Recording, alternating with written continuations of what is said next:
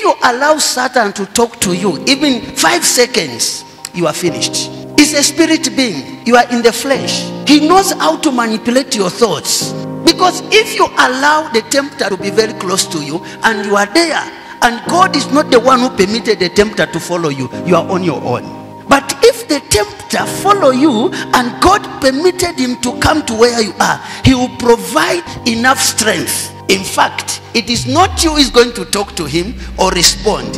It is God himself through his spirit. There are some of you who are sleeping with your bosses.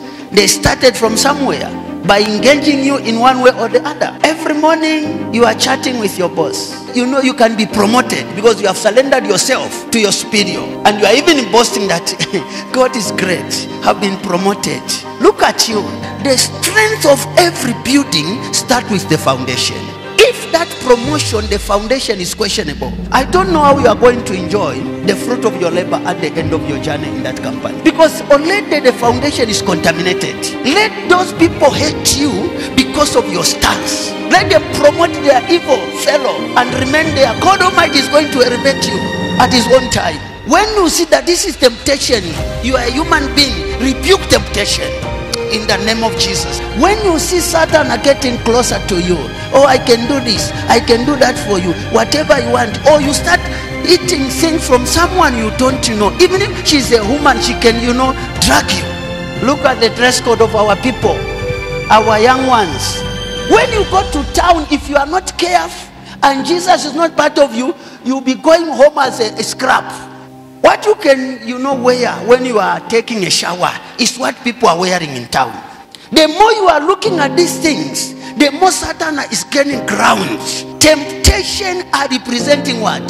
Sin. When you see a tempter, know that sin is here present.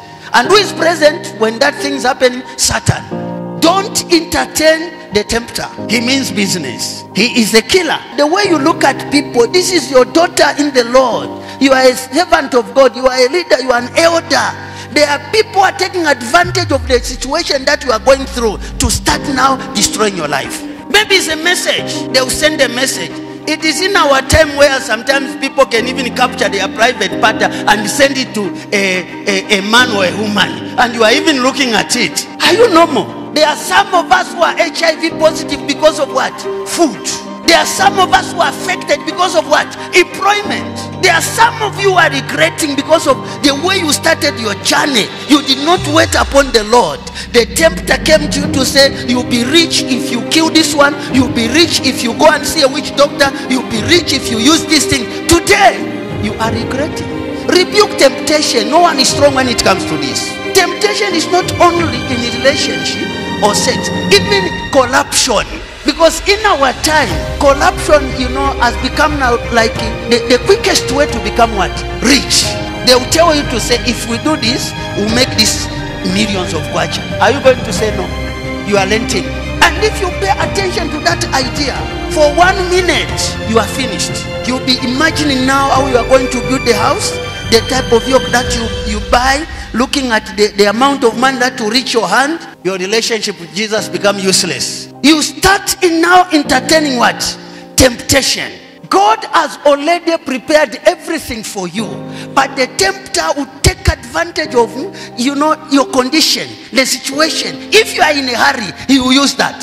Never you allow or entertain the tempter to be very close to you. Be original and be closer to God Almighty.